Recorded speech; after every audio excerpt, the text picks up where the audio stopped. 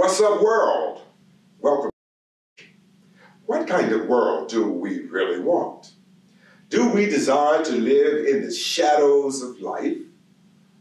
Or would we rather live in the blissful, blessed balm of the radiant sun?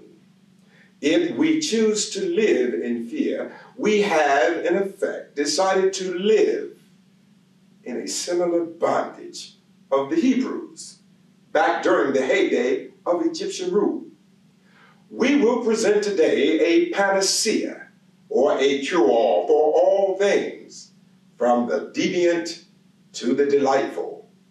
And it stands erected on the impregnable base that has stood the test of time, and that is love.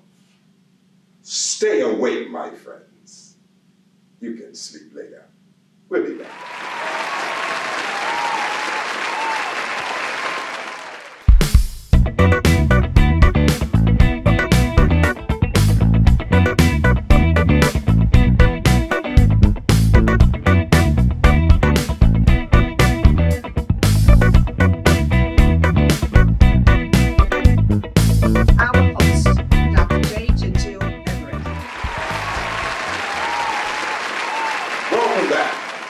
Facts about anything is an investigative analysis of an event. But it is not until we understand why it was necessary that it matters. Too many times people spend an exorbitant amount of hours trying to ascertain facts from an event. Their goal is to, in some way, bring a kind of unity to clarifying their ideas about a particular event. This will lead to discussion, gathering information from a variety of sources, many times without even checking the validity or the veracity of those sources. We have to always remember that a story is only as good or as credible as the source which provided it. We seem to have an insatiable desire to craft a story or a saga about someone or something that we probably do not have great admiration for. And that drives us into places where we provide all kinds of embellishment to the story because it is important that the story arrests the attention of those who might be exposed to it.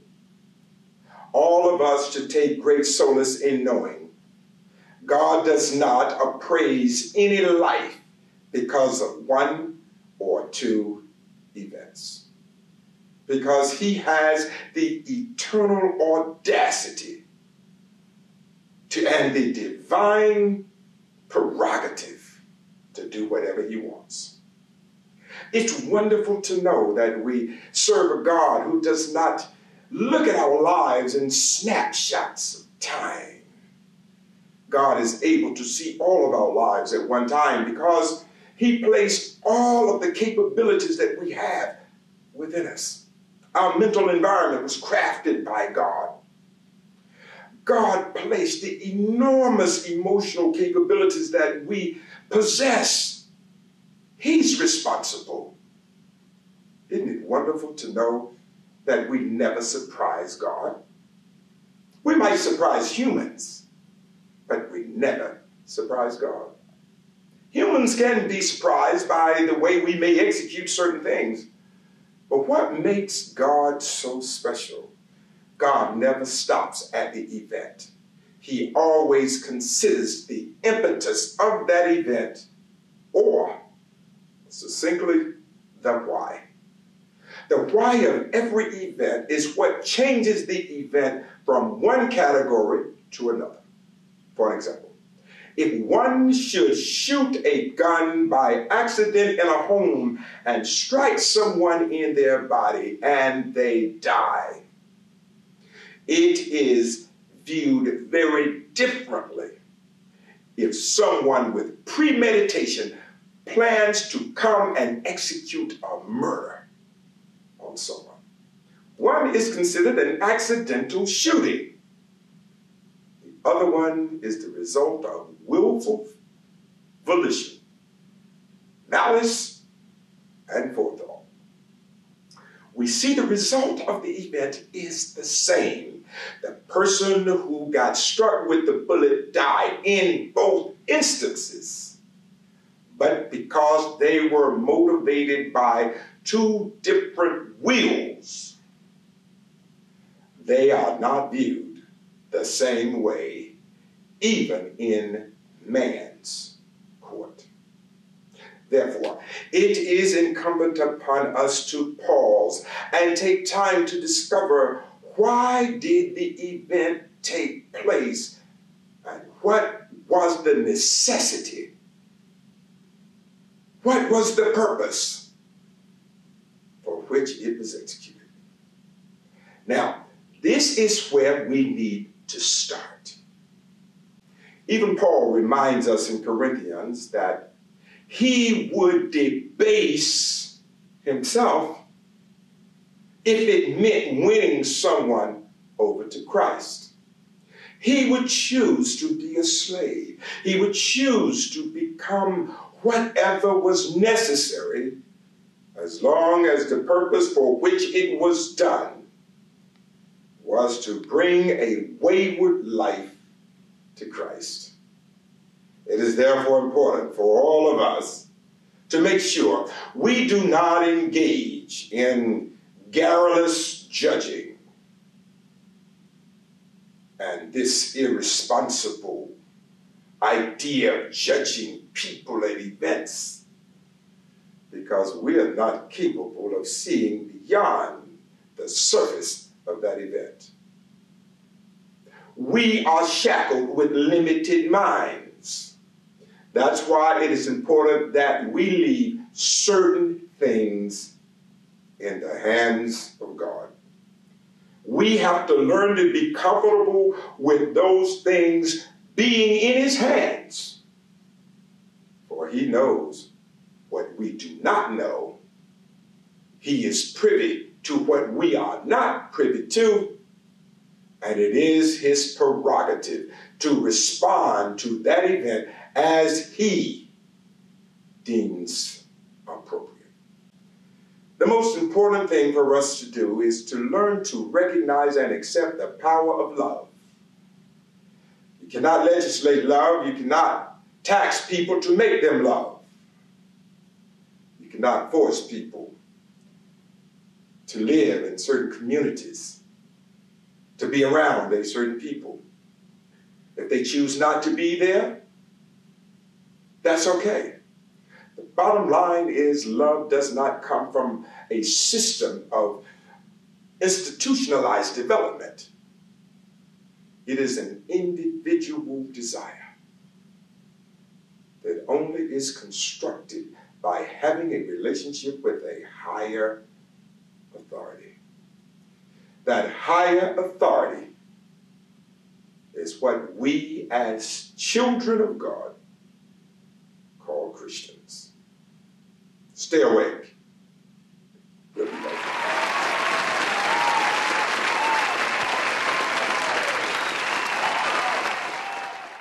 The Renaissance Shoe by JGE was inspired by the rise of Kamala Harris, our Vice President-elect of the United States of America. Get a pair at aliveshoes.com/renaissance-by-JGE-1. Again, that's aliveshoes.com/renaissance-by-JGE-1 to get a pair of American history.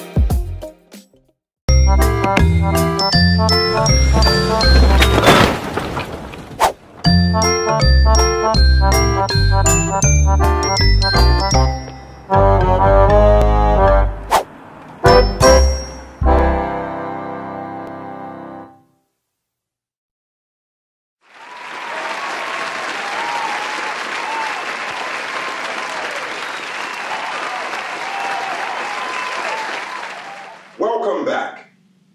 The tragedy of lacking self-possession automatically places you on auction to become the possession of someone else.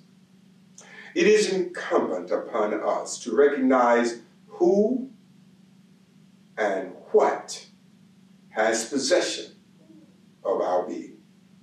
Before probing into the spiritual aspect of this presentation, I would like for us to consider our present existential moment. Although institutionalized bondage has been removed from our social interactions today, thank God, there still is a quest for the economic, political, and emotional leaders to hold some sense of dominance over other people. Many times, this is expressed in the hubris attitudes of those who feel they do not have to follow the prescribed rules of comportment that are upheld by organizations of many types. Some actually believe because they are wealthy or politically connected, the ordinary rules do not apply to them. This is demonstrated often by the thoughts that privileges are the results of wealth, and that does not relate to people who are not as well off. When one cannot exercise patience in standing in a line and feeling of having to wait like others are beneath them, something is wrong. Now listen, this is not limited nor directed at any particular ethnicity. This is an area that includes people from all walks of life. Then we go to the next step. Let's consider our interpersonal relationships. There are those who seem to forget that people probably have established relationships with others before they met their current emotional partner. Many relationships have gone through many unpleasant moments because of either some emotional insecurity or because of the jealousy of special friendships of another type their partner might have with someone other than them. This is a type of relationship that I kind of call person possession. Person possession just might be present, which simply means somebody feels like because you are married to them that they own you. It is a paramount concern for all of us to understand if we fail to own ourselves, someone will gladly do so. Emotional relationships are important in our lives, but they are not to be controlling nor manipulative. Loving your emotional partner is very special, but it should not cause any of us to debase ourselves in the process. Love should be individualistic and not institutional. In other words, our mates should not present us a mold and we are to pour ourselves into it. We should not have to be subjected to an idea of love from someone or from someplace other than ourselves, and we are required to fashion ourselves accordingly.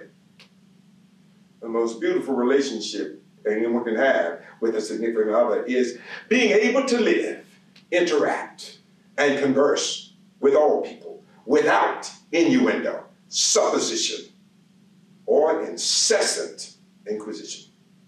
Adults should have the right to be an adult, like making some decisions without being challenged or asked to explain themselves. Further, we should consider that most people learn how to love in an environment that was different from ours. They were probably taught about love from other parents who may have different values and different experiences than our parents.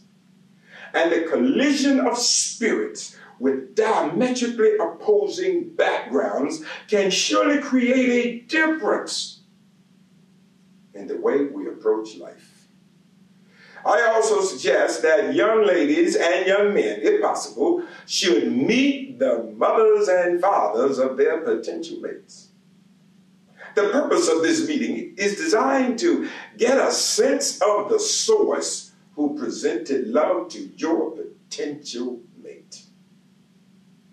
This might assist in explaining the construction of your mate's reality.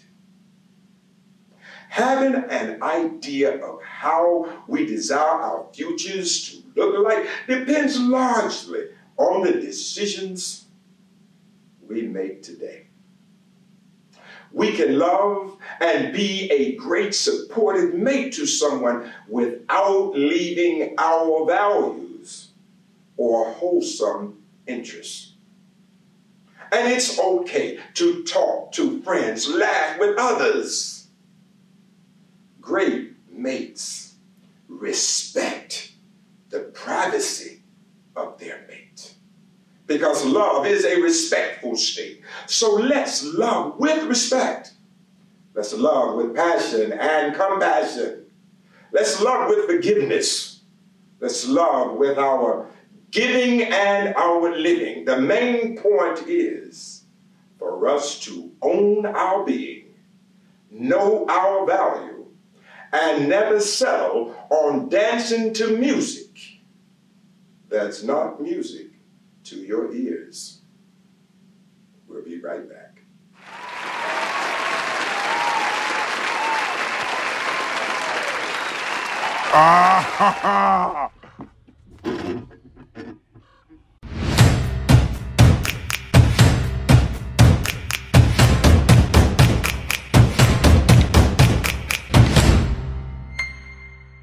Oh, that's hot. That's hot. Hello, I want to take this opportunity, first of all, to thank all of our wonderful viewers. You have been magnificent. I'm asking you now to go to jge.com and you can be directed to how to give to our ministry. You can simply go to jge.com, click on donate, fill in your information, and click twice, and it will go to our cause. We're asking each of you to send us $20, just $20. This would help us tell our story around the world and to bring unity to all of God's people. We have a bold agenda, but we can do it because nothing is impossible with God. Remember, jge.com. Click on donate. Fill out the information, click on donate twice, and it will be sent to our causes. Thank you so much for what we know you are going to do. God bless.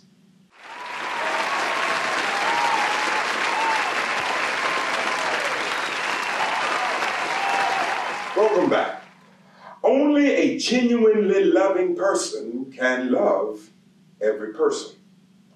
Human slavery was not enforced by the chains and shackles around the necks of some only, but more so by the dark souls residing in solitary confinement, whose minds could not even imagine that they too lived in denied freedom, without even having the awareness of being a slave to a social sickness and a patient in an abstract psychiatric ward without any treatment available. The ugly acts of those who believe in racial superiority is the beauty of enlightenment to those who did not believe such notions existed at all. This is what leads us to trying to understand the standards of love that was created by Jesus, the Son of God. In the Gospels, it records, if you all would permit me, that he is called Jesus. That's his personal name by birth. That was the name he had when he entered the world. Its basic meaning means Savior, salvation. It is designed to show us that he delivers, he sets us free, he makes us safe. Yes, it does speak of reproach, suffering, and shame, but it is the New Testament equivalent of Joshua. This precious name occurs nearly 700 times in the New Testament, over 600 times in the Gospels alone. How do we count for the infrequent use of the peerless name in the epistles? Well, it's due to the new position Jesus had in the epistles, which was risen and exalted. Christ Jesus, or Jesus Christ, is the name used in the epistles for the new position of Jesus as risen Savior. These titles are used upward of 200 times. Jesus alone is about 40 times in the epistles.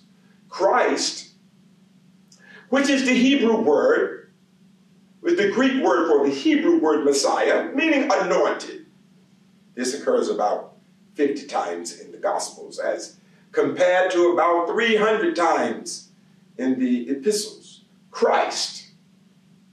He's not an official designation or title. It is usually written with the article prefix as the Christ. When Jesus asked his disciples, "Whom say ye that I am?" Peter replied that thou art the Christ, the Son of the living God.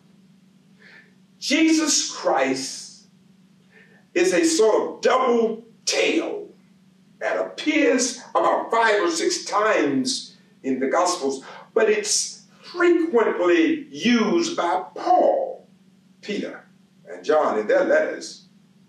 The lowly, humble man on earth, but Jesus now is the exalted, glorified man in the heavens as Christ.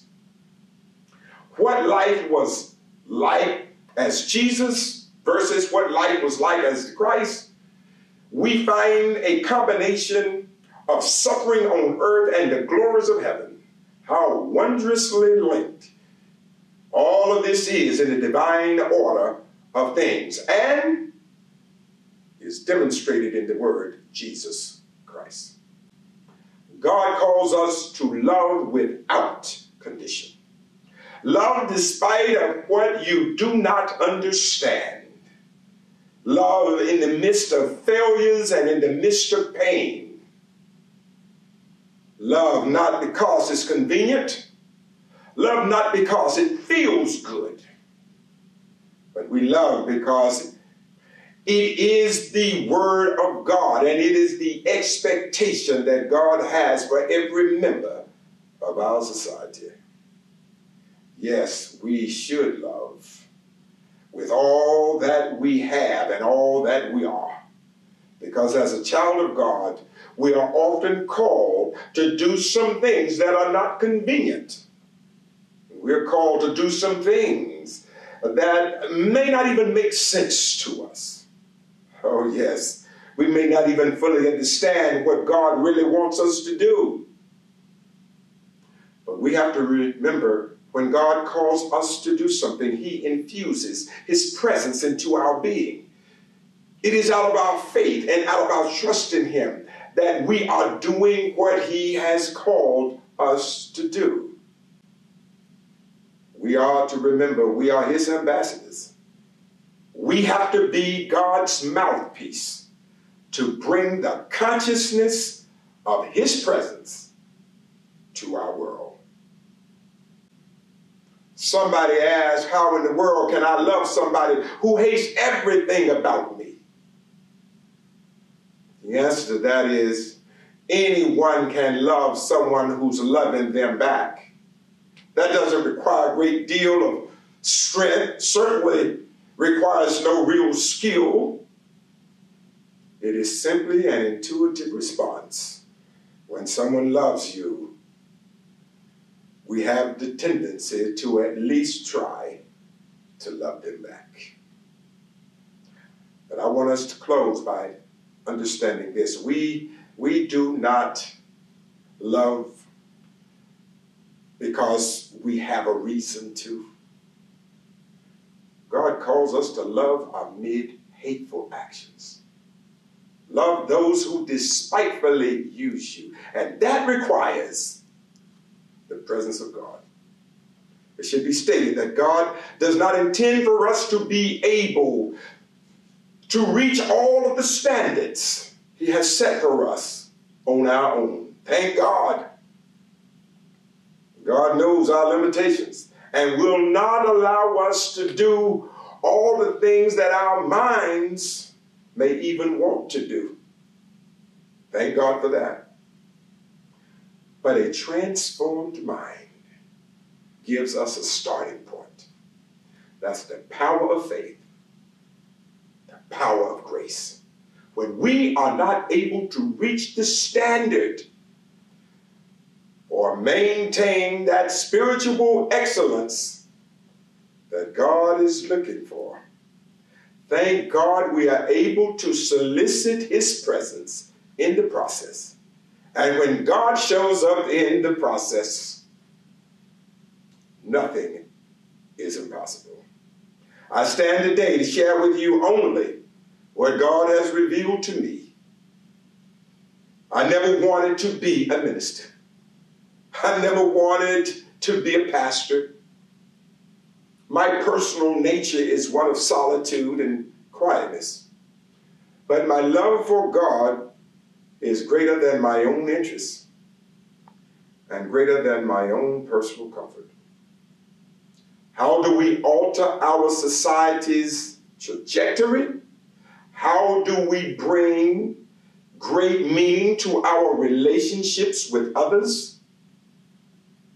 How do we say yes to God when pain accompanies that answer and allows all of our peers around us to suggest that we ought to embrace another idea? The answer to these questions is simple. The call of God suggests that it will be God who will sustain your life and assist you in overcoming your obstacles, arresting your anxieties, and bringing victory in each and every situation. My friends, only God can do that.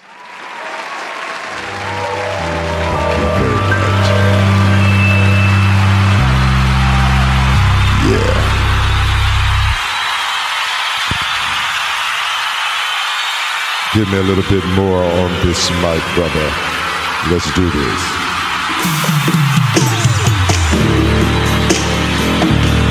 I run in here.